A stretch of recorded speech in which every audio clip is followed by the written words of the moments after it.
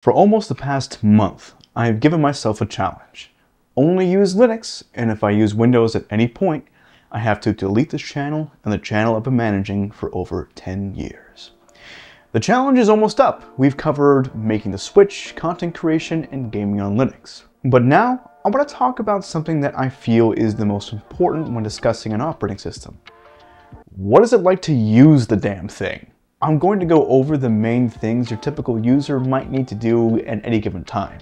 Watching YouTube/TVs and movies, having a video call, printing documents, doing updates, and installing a program. Let's start with something easy, watching online content. Starting from when you first turn on the system, all you have to do is log in, open up your browser of choice, and head to the site where you want to watch your content. I did say it was an easier thing on the list.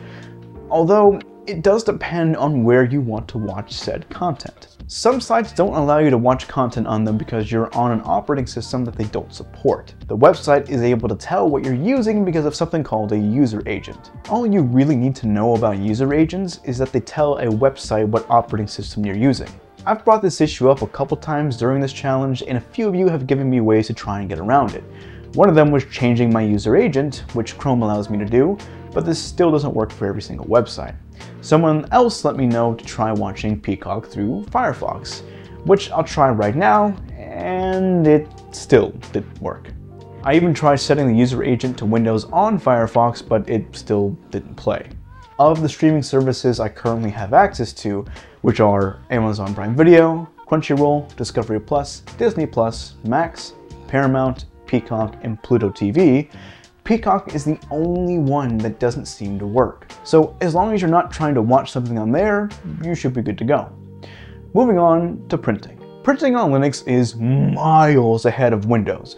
You don't have to download any annoying additional software. Your PC finds your printer automatically. Hell, that iMac is running Mint. And pretty much the second I got Mint installed and booted into the OS for the first time, it found my printer on my home network and added it automatically. No setup, it's just ready to go. And I don't know about anyone else, but I can recount fighting to print something on Windows several times in the past. There's almost always some kind of issue there, but in Linux, flawless. It's fantastic. Next, let's try having a video call. There are three main programs that I see used most often for video calls, and they're Discord, Zoom, and Microsoft Teams. The program I use most often is Discord, and for me, running Pop! OS, Discord runs no problem. Video calling works just fine, and I'm even able to share my screen with no issues. Zoom works equally as well. And then we have Microsoft Teams, which also surprisingly works very well. All of these programs were available in my graphical package manager, and they all seem to work just as well as they do in Windows. Every now and then, it's expected that you need to install some kind of new software. So how does one go about doing so? If you're coming from another operating system like Windows or Mac OS, probably the easiest thing for you to do is search for the program you want in your distro's graphical package manager. Think of this like an app store, like the Play Store on Android, the App Store on iOS, or the Microsoft Store on Windows. It'll be called something different depending on which distro you're using. For me, it's called the Pop Shop, but on most distros it'll be called something similar to Software Manager. If you can find it on there, it should be as easy as clicking on Install, and then you're good to go. You won't always see the program you want on there though. You can also, if you don't mind learning some simple commands, use the terminal to install your software as well. Now, if you're just switching to Linux, the terminal can seem a little daunting, but it's really nothing to be afraid of. For some distros, you can avoid using the terminal for a while, but if you're using Linux, you're going to have to use the terminal at some point. But not to worry. If you're running a Debian-based distro, like I am, the terminal commands are very easy to learn and understand. Here's the basic command for installing a program: sudo apt install package. Now let's break this down bit by bit, starting with sudo. Sudo basically gives you the permission to perform whatever action you want. A lot of things you'll be doing in the terminal require this command, including, of course, installing the program.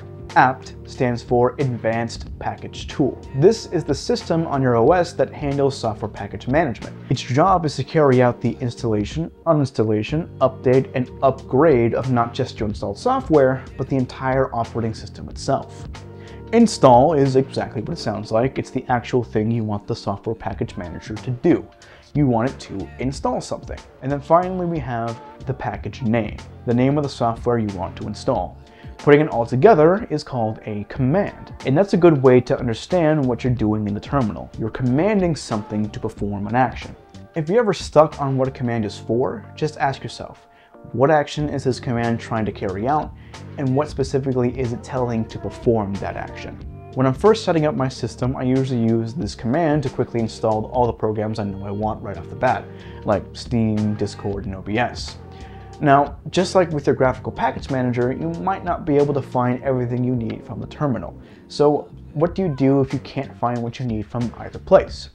Well, just like on Windows, you can download the software from the website.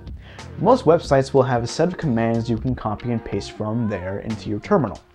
Be careful with this though. Use good internet safety when downloading anything on any operating system. If the site looks sketchy or you've looked at the command and it looks like it'll do something you don't want it to do not run it through your terminal. Now, sometimes when you download off the internet, you won't have commands that you copy and paste into the terminal. Sometimes you'll get something like a .deb or .tar file. A .deb is known as a software package file. It acts much in the same way an installer does on Windows, as long as your OS of choice has something called dpackage. If you're using a Debian-based system like I am, you should already have dpackage, and you can run the command sudo dpackage-i and then the package name.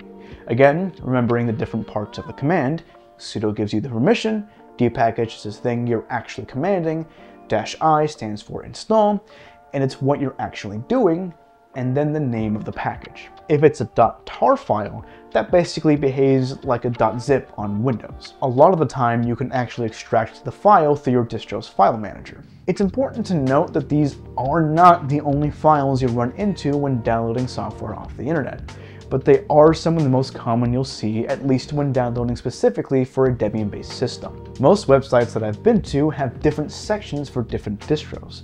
As long as you're going to the one that fits your OS, you should get the files that are easiest to install for your OS. Now, for updating the software on your operating system, and also the operating system itself, there's a couple different ways you can do this.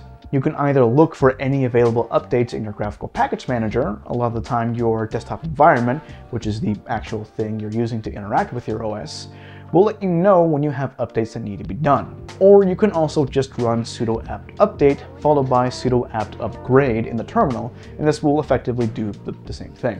One last thing I want to discuss about using Linux is what a usual session looks like for me. I'm not installing anything, not trying to fix some issue or get a program working. I'm just turning on my computer and using it. First, just like when I was using Windows, I turn on my computer and I'm greeted with my login screen. I sign in and I start using the computer. The regular programs I use are all down here in the dock, just like they are on the task manager in Windows. I open up our official Discord, link in the description by the way, and hang out there for a bit. I'll usually throw up a video or stream on my second monitor for some background noise. Launching a program is as easy as clicking on its icon, just like Windows. When it's time for me to edit videos, I just open up DaVinci, begin work there. I have my file browser open on my second monitor and I just drag and drop things over as needed. It's game night with my friends tonight, so I actually save what I'm doing, close DaVinci, boot up Steam, and get on a call with everyone. When we're all done, I close the game, shut my computer down, and leave it for when I need to use it again. No headaches, no complicated steps, no guesswork. On most days, I just use the computer, and Linux has gotten stable enough that I can just turn it on when I need to get something done and go and get that thing done. Most of the time, I don't even touch the terminal. By the time you're seeing this, I have 1 day to go on the month-long Linux challenge, and when it's over, I don't think I'll be switching back to Windows. Linux has been working just fine for me, and I can do all the things I enjoyed on Windows pretty much. But that's it for this video. Thank you for watching, and I will see you in the next one.